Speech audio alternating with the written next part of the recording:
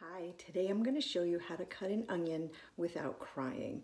When you cut open an onion, there's these fumes that come out of it, and it just goes straight up into the air and into your eyes, and it makes you cry. I'm sure we've all experienced that.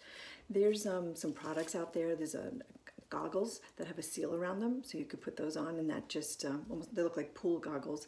Put those on, and that will keep the fumes out. Some people put them in the refrigerator or the freezer, and that sort of works. I've heard of people putting them underwater and cutting them, but to me that's very impractical, and I would think as you cut it, your little pieces just float away.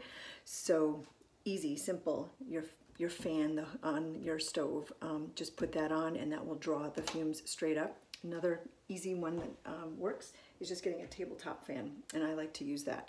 Put that on, and it'll blow the fumes off to the side, and so who's ever standing over here will then be crying and not you. Let's try it, I'll show you.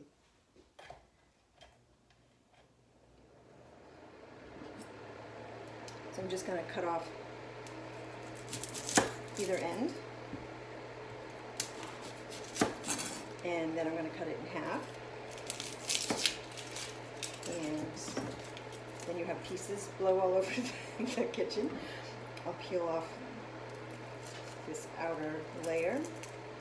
Usually by now I get all sorts of tears starting to happen.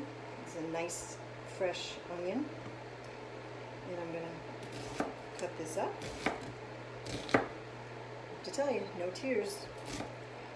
This is brilliant. Very simple, very easy. I love this method.